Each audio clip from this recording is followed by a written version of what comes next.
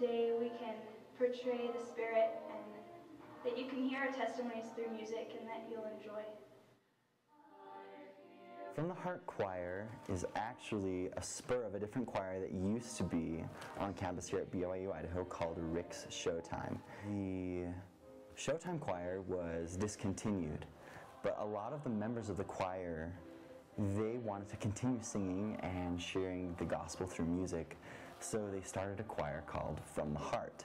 I've been involved in a lot of different musical and performance activities and programs, and I've never found something like From the Heart, because From the Heart, you have a lot of really excellent people who have a lot of experience. Also, I'm happier with this focus weekly on bearing testimony to others and serving them. It's just a light in my week that I really enjoy.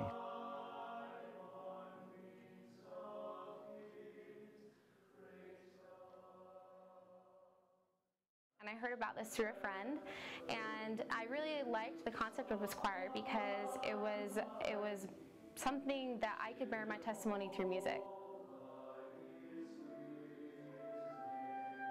I have a tumultuous life. It's crazy and full of everything that takes away my focus, but I get peace from being in this choir. It's a moment where I can step out of myself and just forget everything that's going on. It's been an incredible blessing for me. Every semester there is a president who is chosen, and the president then chooses his presidency, and then we get together and we hold the auditions for the following semester and create the choir. Definitely a lot of prayer goes into it. This was my first semester of the presidency, and it was kind of surprising how much we prayed to know who needed to be there.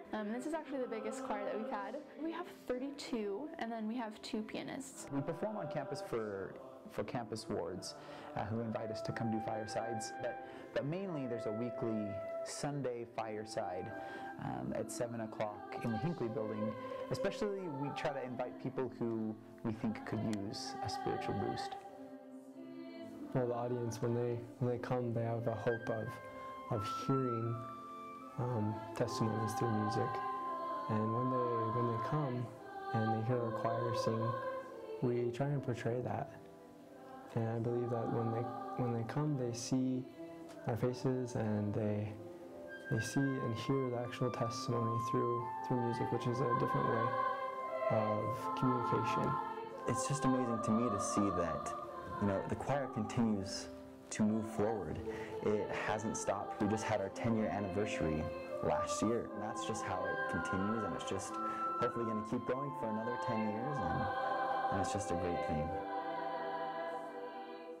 Reporting from the Hinckley, this is Morgan Truman, Scroll Digital.